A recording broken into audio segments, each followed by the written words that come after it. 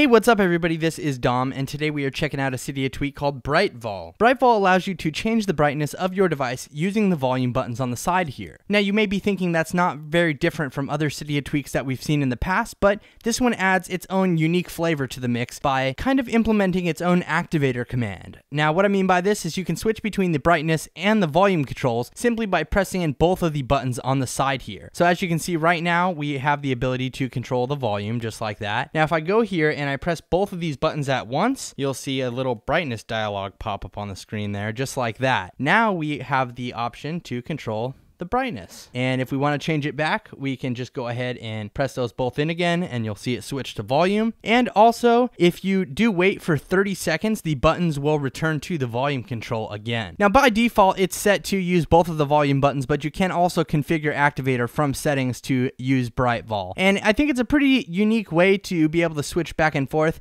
I personally find it very useful just to be able to tap both of those buttons to be able to get brightness controls, and then you can freely control it how you wish. And then when you want to switch back to volume, either wait 30 seconds or press them again. It's very, very simple, and I think it's pretty cool. BrightVol is available for free in the BigBoss repo. You can go ahead and download it now. Check it out and let us know what you think down in the comments below. Thanks again for watching, everybody. This is Dom, and have a great day.